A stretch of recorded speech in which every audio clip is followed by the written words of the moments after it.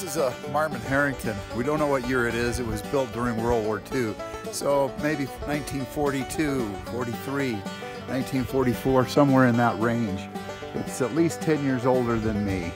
And it's an amazing old truck.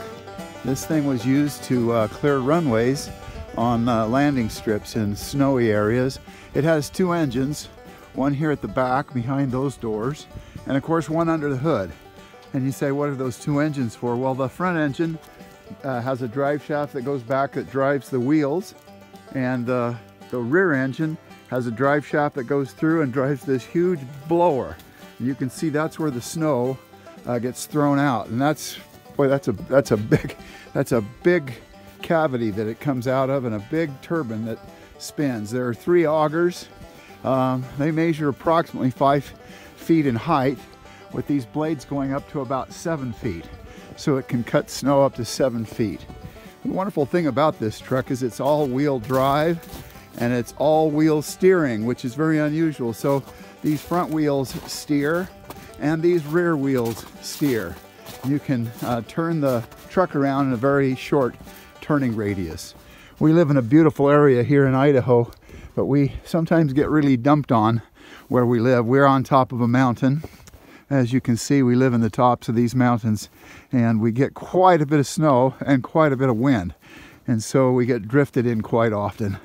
On the inside of the truck, just to give you a quick tour of that, this is the steering mechanism for the rear wheels. You push down, it goes to the left. You pull out, and it goes to the right. And of course, the steering wheel for the front. Just like any engine, the dash panel has a start button. You can actually select whether the fuel indicator will tell you if your wheels are straight to the right or to the left. But you navigate quite a bit of that using the mirror and watching the rear view mirror. It has positive rear drive, which is that. It has a 5-speed transmission, and you can also go into high gear and low gear using this. This is what engages the augers, and that, you pull that in, and that brings them in. This is all the gauges for the rear engine: tachometer, oil pressure, alternator, and the water temperature. These are the gauges for the front engine. Same water temperature, speedometer, tachometer, amps, fuel temperature, and oil pressure.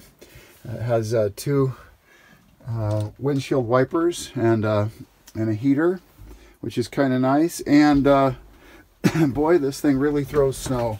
These two levers right here, this one raises and lowers the blower unit, so that if you go down into a little gully, you can lift it up. And this one moves your blower direction from left to right. I'm going to give just a quick tour of how you actually start these two engines and drive this truck. So the first thing that you do is turn on the key for the engine, the front engine, which is the truck engine. Make sure you're out of gear.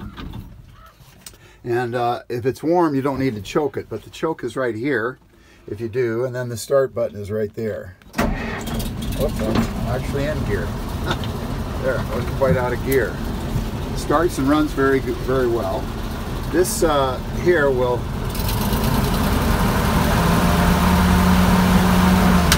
is like a gas pedal, but it's up on the dash so that you don't have to keep your foot on the gas all the time. You can lock it into a certain RPM and it will drive. So turn that engine off. Now the rear engine, you have to turn on the battery, and you have to lock in the override for the oil pressure, and then hit the start button. And because it's warm, it starts real well. To get throttle out of that, you turn this knob to the left. Eventually you'll see the RPMs increase on the engine.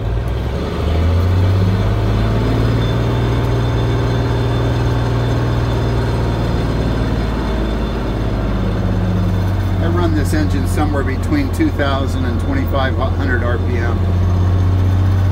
Now with the engine running, you can move the snow direction so that if you're in the wind or you want to put it on the left or right side of the road, you can. And you can raise and lower the auger unit.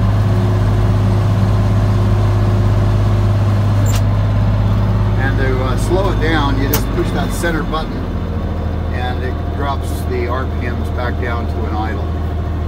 And to turn off the engine right there. Now, the rear wheels actually work based on the front engine, so they run off a hydraulic system on the front. So we'll start this again. Now, with that running, those rear wheels will move. Okay, that's pretty much the quick tutorial for the driving of the Marmon Herrington. Well, this is what it looks like when it tears into that wall. That is taller than I am. I don't think that you really appreciate how much snow that thing's moving. This is what it looks like without the snow going through it. It's just an amazing machine. This Marmon Herrington was built during World War II to clear runways in snowy areas. And boy, does it clear the snow. That's incredible.